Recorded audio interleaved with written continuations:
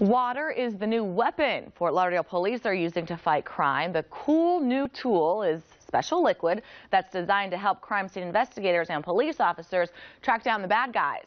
Here's Local 10's Roger Losey to show us how it works. The word is out. Crooks put on notice. A new weapon in the fight against crime is being deployed. We want the bad guys to know we're there. It's called SmartWaterCSI. 500 of these kits will be handed out to homeowners in the South Middle River neighborhood next month. Residents will be asked to spray their valuables with the water.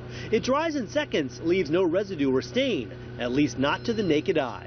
The molecules of the liquid are painted with a DNA-like signature detectable only under UV light. Each homeowner is given a unique pattern. Detectives just have to lift the print and run it through a SmartWaterCSI database to find out who the property belongs to. The goal? To make it impossible for the bad guys to sell stolen stuff. You think that pawn shop's going to buy a Smart Water sprayed watch or a jewelry box or a family heirloom?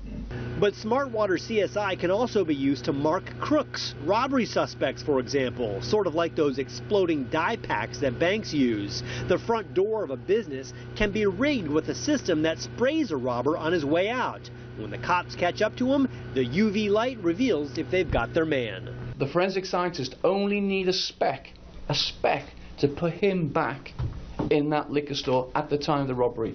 This SmartWaterCSI is available to the public on the company's website. It costs about $199, and for that you get enough product to mark all of your property, and your unique signature is registered in the company's database for up to a year.